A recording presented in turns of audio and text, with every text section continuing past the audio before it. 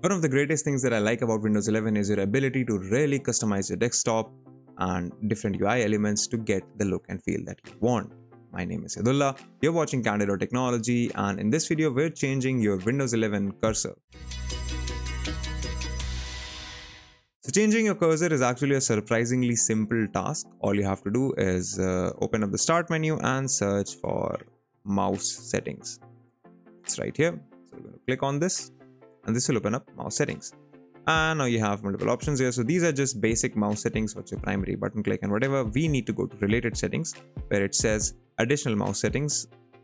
Click on this, which will open this small window.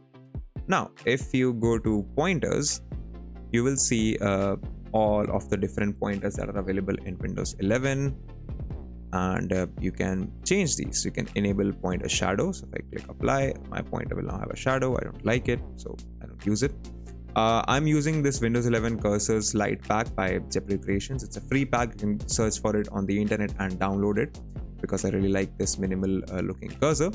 But if I were to click on this drop down, you will see that there are a bunch of other standard icon packs. So I can just select the Windows black icon pack, click apply, and this gives me this hideous cursor.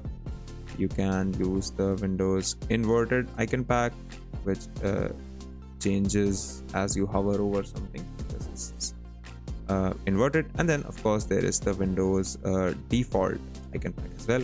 Click on apply, and we can get this icon pack. So that's just icon packs. So this is the whole sort of scheme.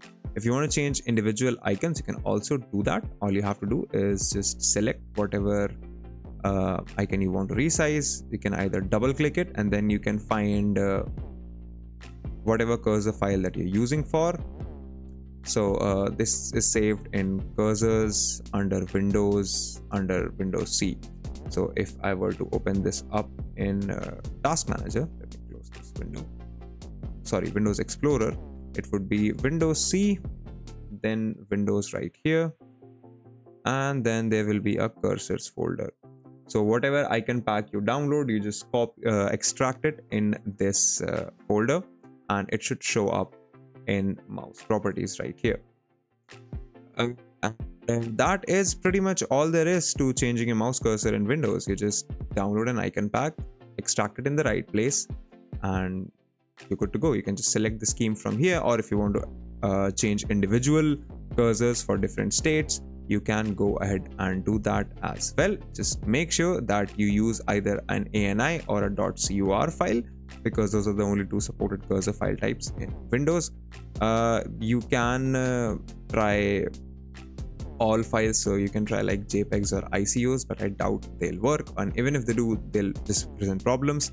Animated cursors are stored with .ani and static ones are stored with .cur. So for example, if I show you this file, the current scheme that I'm using, you can see that the working is an animated cursor, the pin and everything else, and the default cursor, which should be here, pointer.cur. Everything else is static, only the working one is animated because that's the only one that needs to be animated.